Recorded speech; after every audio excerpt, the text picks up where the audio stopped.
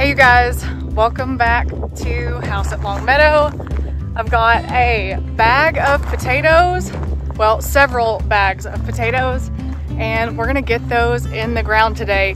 It is, as you can tell from my tank top, it is unseasonably warm for February. I think the high today and for the next several days is like 85 degrees, which is awesome. Makes me feel like spring will be here in no time, but baby's down for a nap. We're gonna get some potatoes in the ground, so let's go. Okay, I've got my potatoes up here. We're almost ready to plant. Jacob and the twins are wrapping up some stuff, and then they're going to come help me get some old trellising out of this garden bed and some leeks that we've been overwintering from last season. So while we're waiting, let's talk a little bit about planting potatoes, selecting potatoes for your zone, and all about their growing needs. First, let's debunk a common misconception about the need to hill potatoes. Hilling is when the plant starts to come up, you kick some additional dirt up onto that plant. Now, many people believe in doing so that that potato is going to grow more yield or more potatoes, since we're adding dirt, that it will send out new roots where that dirt has been hilled over it, and it will grow more tubers. Now, that's a really common misconception, but for many potato varieties, that's simply not true. Hilling the potato will not increase the yield of that crop. So potatoes are part of the nightshade family, just like peppers, tomatoes, eggplants. And so because of that, potatoes come in a couple of varieties. Determinate potatoes, meaning that plant is only going to grow to a certain height for its entire growing season, or indeterminate, meaning it will continue to grow up and to vine out as it grows the entire length of its life cycle. So most of the potatoes that we grow here in the South are a determinate variety potato, meaning it's only going to grow to a specific height. It's only going to produce roots to a certain height on that stem. So if you're growing a determinate variety of potato, it's really not worth your time to hill potatoes throughout your growing season. And if you're a gardener, a homesteader, raising farm animals, you know that your to-do list each and every day is long.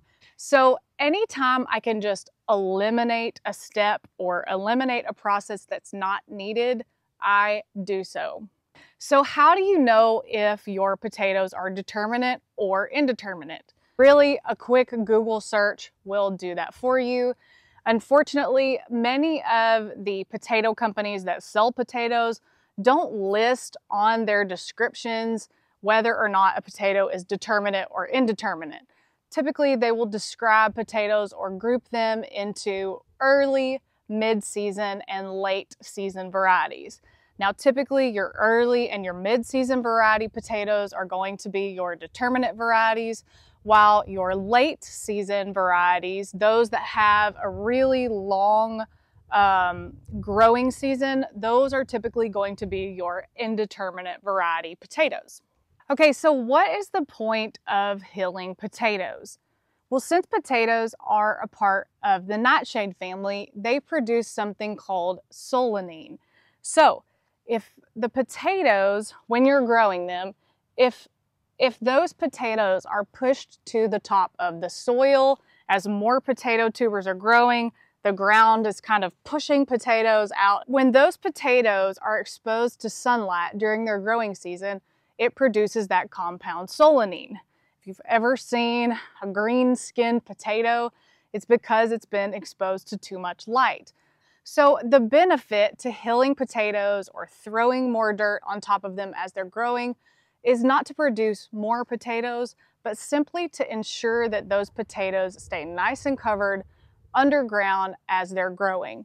When potatoes produce too much of the compound solanine, That green skin turns bitter, and if eaten in really large quantities, it's not great for your health. So since I don't bother hilling potatoes, I'm going to show you another way to prevent your potatoes from turning green without the effort of hilling potatoes. Okay, so what do potatoes need to grow really healthy yields of potatoes? Well, one thing they prefer is really loose soil. So you want about 8 inches of loose soil wherever you're growing your potatoes. Remember, we want those roots to easily go through the ground, and we want to have nice, airy, loose soil so that we can grow large tubers of potatoes. Now, we grow in compost beds, so each year we add some additional compost to these to improve soil fertility. But as far as fertilizer needs go, potatoes need a really well-balanced fertilizer. We will typically come in as our potatoes are growing, and we will top dress those potatoes with a balanced fertilizer versus putting fertilizer right in the ground with the potatoes when we plant them. We want the roots of those potatoes growing out and looking for nutrients so that we spread everything out and grow larger potatoes.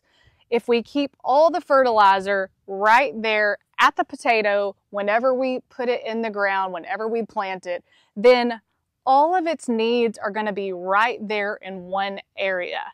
And so you will notice if you fertilized in just one area that most of your potatoes or most of your tubers are right there clumped up where you originally planted those potatoes. So by top dressing those potatoes as they grow, we're getting a slower release of fertilizer into the soil. Okay, so if you're new to planting potatoes, you might be wondering, how do I select the right varieties for my growing zone? Now, if you go back to a video that I put out back in December where we talked about selecting seeds, one of the things that I recommended to you was to shop at your local farm store. They're going to have great varieties of potatoes that are good varieties for your specific growing area.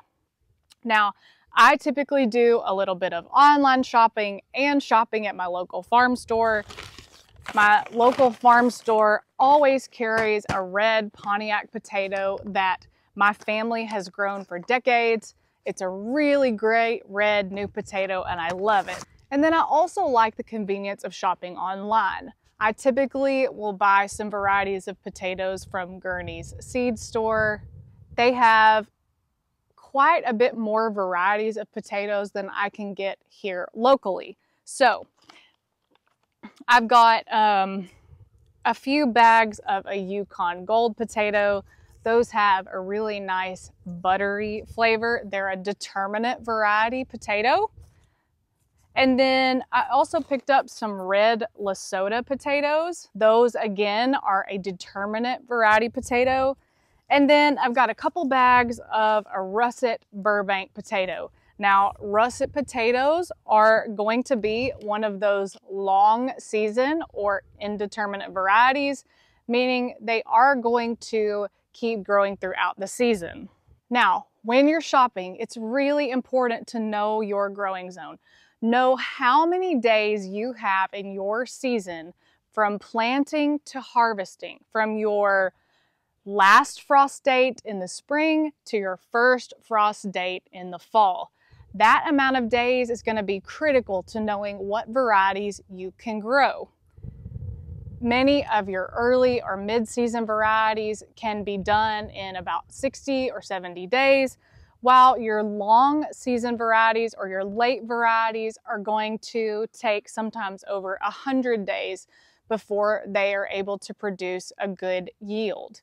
So if you have a really short growing season, if you're further up north and you have really short spring and summer season, it's going to be really hard for you to get those nice large potatoes with a late season variety of potato. So super important to know how many days you have in your growing season before you go shopping for potatoes online. Also, you want the potatoes to still have some firmness. Now, it's really common for them to look wrinkly and old and to almost have like a raisin type texture on the outside of the potato. That's normal. Most often seed potatoes have been in storage for many months, and that's perfectly fine. But we want quite a bit of firmness left in those potatoes. That is where the energy is going to come from for this potato to send out sprouts and to grow a new potato plant. Now, people will often ask, well, can't I just plant potatoes from the grocery store? There is some truth to that, but you want to look for potatoes that are organic or potatoes that you know have not been sprayed. Standard bag of potatoes at the grocery store has typically been sprayed with something called a sprout inhibitor, and that's to keep those potatoes from sprouting in the grocery store. They want those potatoes to have the longest shelf life possible. So those sprout inhibitors inhibit those potatoes from sprouting new plants. If you are going to plant potatoes from the grocery store, just make sure you're looking for something organic you know has not been sprayed. All right, so you've picked out your potato varieties, you've got them in hand, made it home to your garden. Now, when should you plant your potatoes? Well, many of the old timers would say, at least here in the South, that you should plant your potatoes on Valentine's Day. And I know further up north, many of the old timers would say you should plant on St. Patrick's Day. Now, while the old timers typically know exactly what they're talking about, there is something you want to be aware of. In my case, Valentine's Day is about 6 to 8 weeks before my last frost date. If I plant my seed potatoes that early and then we get a really, really rainy season over the next 6 to 8 weeks, what can happen is the ground stays super saturated. It's still too cold for those potatoes to sprout and grow, and I could lose much of my potato crop in the ground from rotting. And we don't want that to happen. So typically your seed companies are going to recommend that you plant them about 2 to 3 weeks before your last frost date. All right, I think my crew is almost ready, so let's get to planting.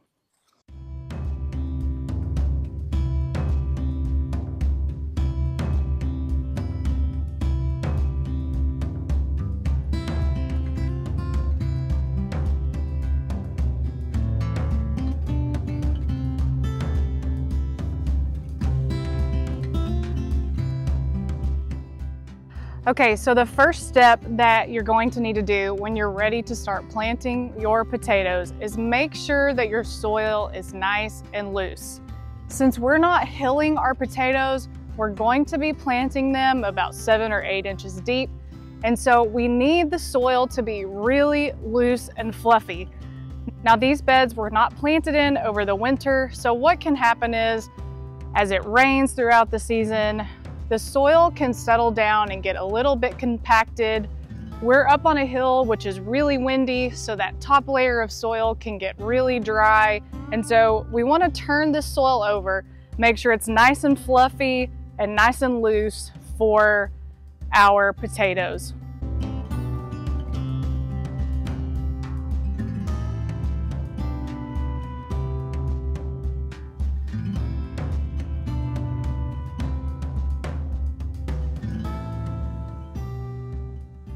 Okay, since we're not hilling our potatoes, how do we need to prep these beds for planting?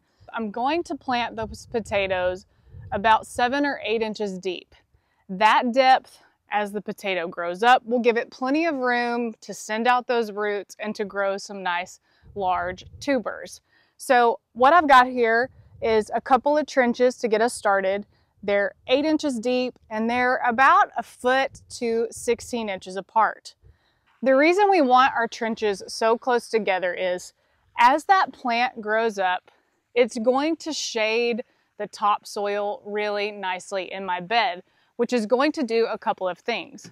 One, it's going to prevent weeds from growing in the bed. It's going to keep that soil nice and shaded, and it's also going to help any potatoes that are kind of pushed to the top of the soil as they're growing.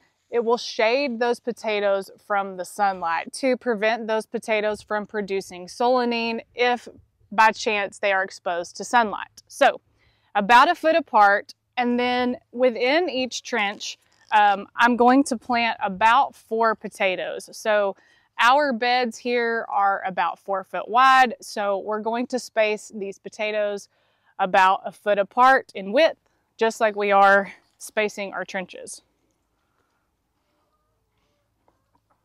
Now, mine are just now starting to sprout, but you want to make sure if yours have started to sprout really well, that you're pointing those sprouts up.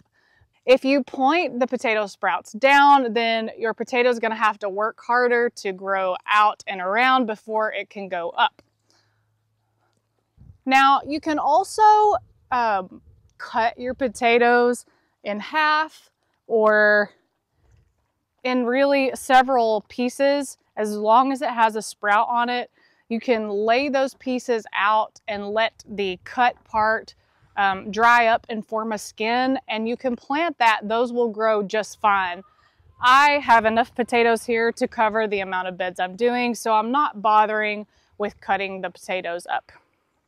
Now, in just a few short weeks, these potatoes will start sprouting that beautiful green foliage, and we'll be well on our way to having a nice crop of potatoes. All right, thanks for spending some time in the garden with me today. As always, I hope you are inspired to go grow something of your own and to nurture the soil that your feet are planted on. I hope you all have a great week, and we're gonna keep enjoying this really nice weather and get the rest of these potatoes in the ground. We'll see you next time. In the description box below this video, you'll find a link to a blog post that goes more in depth on potato planting. It's a great reference to have on hand when you get around to planting your own potatoes. If you'd like more gardening tips and advice, you can check out this playlist.